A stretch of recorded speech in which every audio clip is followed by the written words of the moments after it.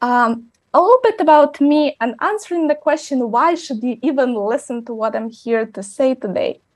I've been leading marketing and communication strategies for many infrastructure, NFTs, and developers projects. Currently, I'm Chief Operations Officer in LKI Consulting, UK-based marketing agency.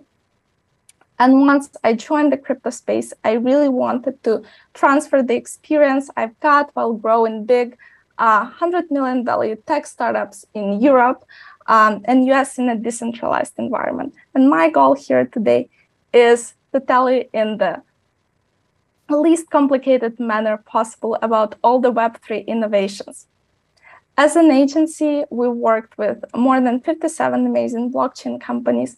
We secured over 3,000 unique pieces of coverage in different media for our clients, and we managed almost $1 billion in post-fundraising communication. So I hope that our lessons today will be very helpful for you, and you will take something to implement in your businesses as well.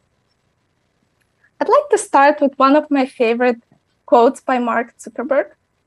He said in October 2021, "Today, I think we'll look at the internet, but I think the future is going to be in experiences." And he rightly told so. Metaverse is experience, and there is no better way to describe it than actually with the word experience. Entering the metaverse might not be as easy as describing it, but brands can leverage a lot of interesting benefits if they put their thoughts to it. A little bit about our agenda for today. I want to cover 3 things. I want to talk about the key challenges and opportunities that early stage brands can see in the metaverse. Then I'm going to walk you through some must-know tips for marketing in the metaverse.